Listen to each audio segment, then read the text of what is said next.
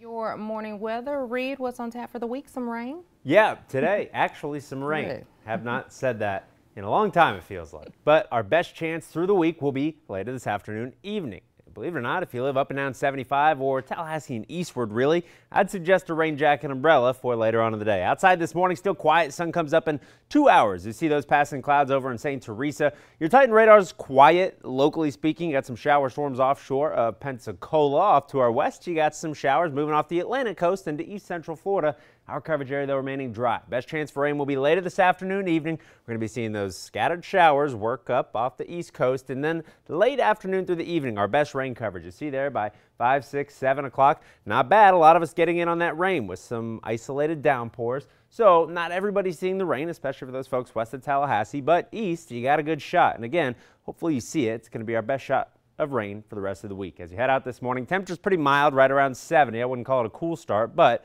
don't need that rain jacket just yet. Going to bring you a more detailed look at this forecast coming up.